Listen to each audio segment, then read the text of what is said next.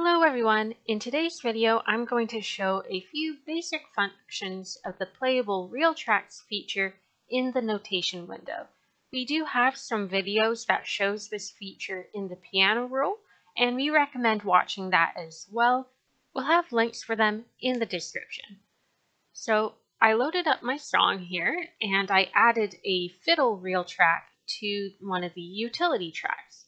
So to get to the notation, you first need to be in the Views tab up top here, then click on Notation here.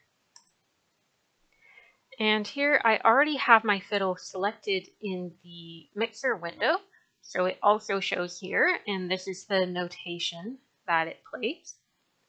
And right now I'm not in editable notation mode, so we first need to enable that, and that's this button right here. And once it's enabled, you'll see these vertical lines in the notation, and this shows the spots where you can enter notes.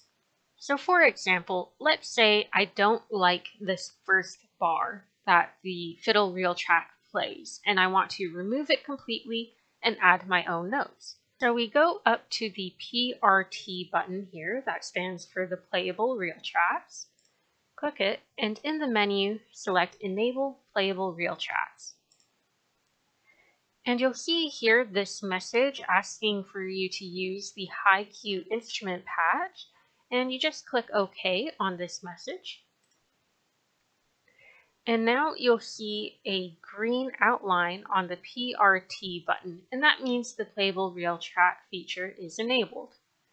So we'll click it again, and then select Make a Mute Region to mute RealTracks. And this brings up this window. It will show the number of bars and beats where you want to start the mute region, and then the bar and beat and tick that you want the mute region to end. So I want it on bar 1, beat 1, so that's correct, and ending just at the beginning of bar 2. So the second box is correct as well. Then I'll click OK. And now this green bar shows above my first measure here, and that represents that there is a mute region. So the next time I click the Generate and Play button, these notes here will disappear.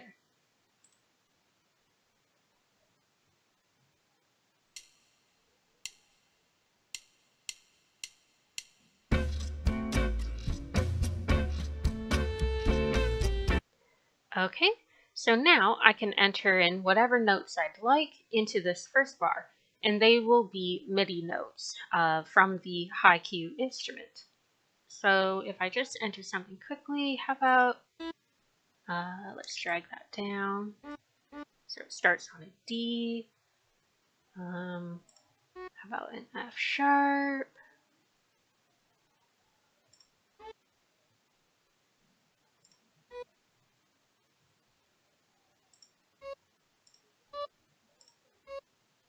Yeah, something like that for my intro. And then this is what it sounds like.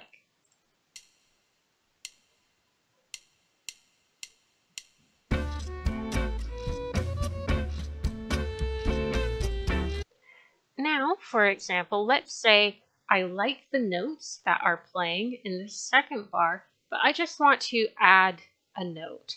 So let's first click and drag across the second bar to highlight it. And then go back to the PRT button. And in the menu, we want to select Make Notes in Selected Area, Playable RT Notes. And this brings up the menu again, so that way you can confirm the starting and end point of where you want the notes to be playable. Then click OK. And let's click undo for that, because that was an accidental note. There we go. So now these notes are green, so that means they are playable.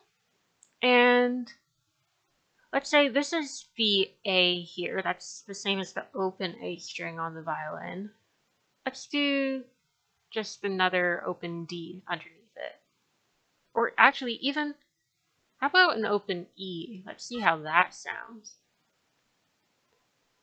And then we click play.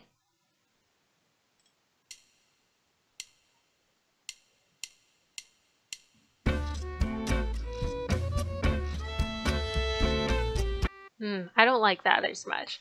Let's undo. And let's add in that open D that I was thinking of earlier. That was an E. Let's click and drag. There we go. And let's hear it again.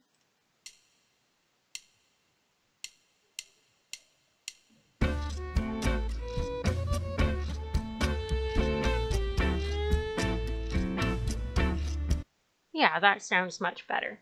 So those are the basic features of using the Playable RealTracks in the notation window. If you have any questions, please let us know in the comments section.